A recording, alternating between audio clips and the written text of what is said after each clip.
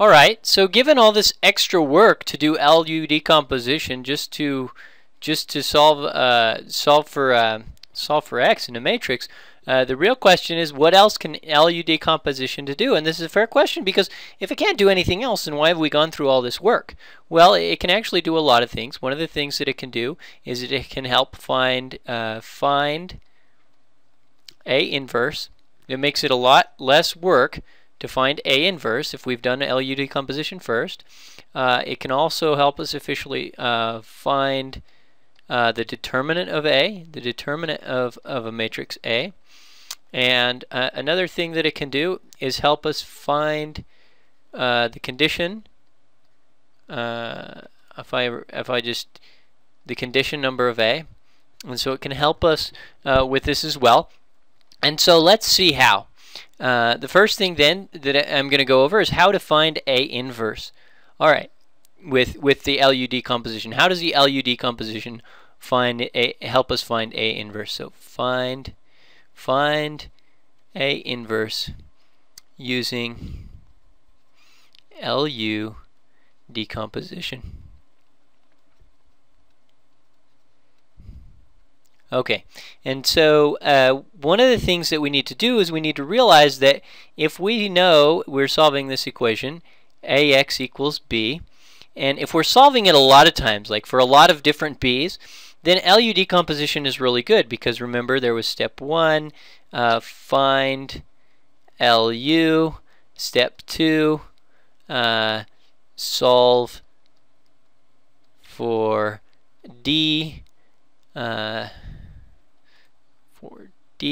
step 3, solve for X.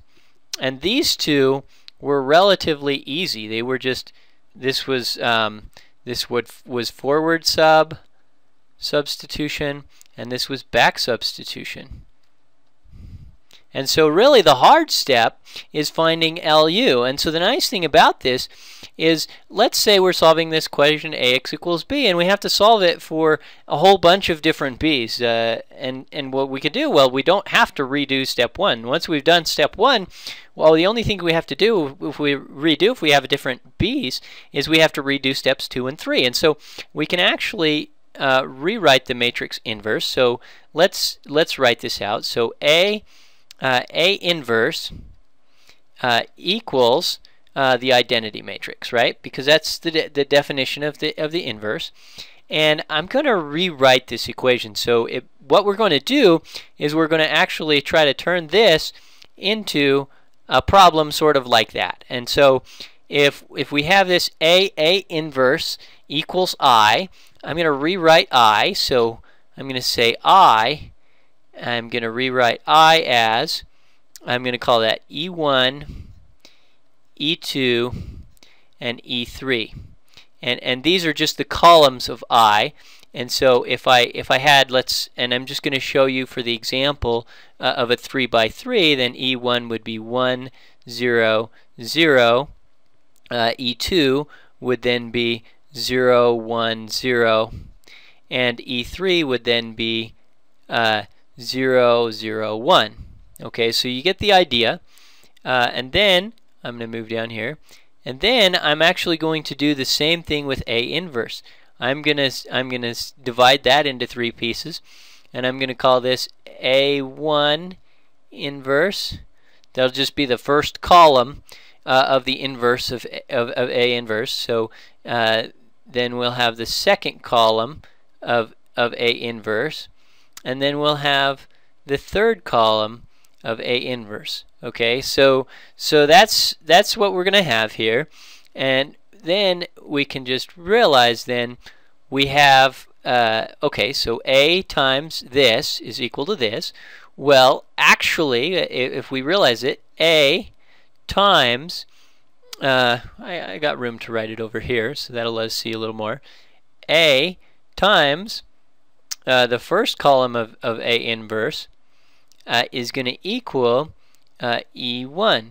Okay, so that's going to equal the first column. So if we can solve this problem, then we get the first column, and A times the second column inverse, whatever this is, right? Because this is unknown. That's going to equal E2, and then A3 inverse equals E3. And so here we just have the familiar problem. We have the familiar problem of we'll just call of our AX equals B. That's our A, that's our X, and that's our B. Okay, so we're solving this AX equals B equation for 3 different times, or however many different times, depending on the size of A. And we're solving this equation. And the nice thing about this, of course, is the only 2 steps of this we have to do are steps 2 and 3. We have to do those for each one, but we don't have to find LU over and over again, because once you found LU once, you found it for all time.